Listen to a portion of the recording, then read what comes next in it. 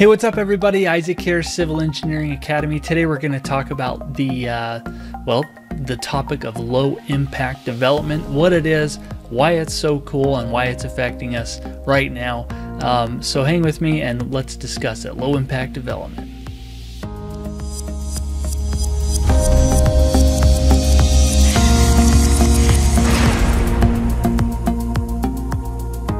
All right, so the question is, what is low impact development and why is it pretty sweet? Low impact development is really that last keyword, development.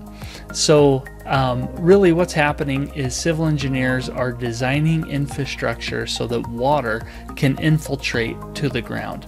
And we actually have a guest post, a beautiful guest post by Dr. Thomas Sorens with the University of Arkansas.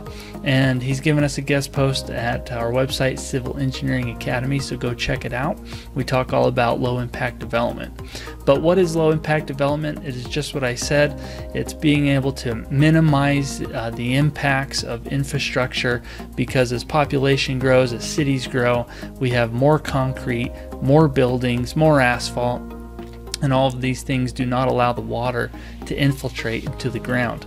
And so civil engineers, as they design using low impact technologies, they're able to design park strips with more green space. They're able to develop areas where the water can infiltrate, or catch basins, things of that nature. There's even some cool stuff called permeable pavement that you can use in your parking lots so that water can actually get through the asphalt and into the ground as soon as possible.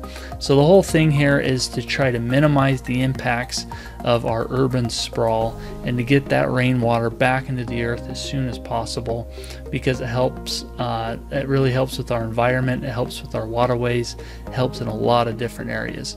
So that's a little bit about low impact development. If you would like to learn more about low impact development, please head to our website, Civil Engineering Academy, and come and read our guest post by Dr. Thomas Sorens, and you're going to love it. So if you have any questions about any of this, or maybe you know of an area in your neighborhood where you live that you have low impact development technologies put in place, and I would love to hear about them, maybe we can share it with each other and get more of that going on. So anyway, thanks for being here. Go check out our website again, and we'll talk to you in the next one. See ya.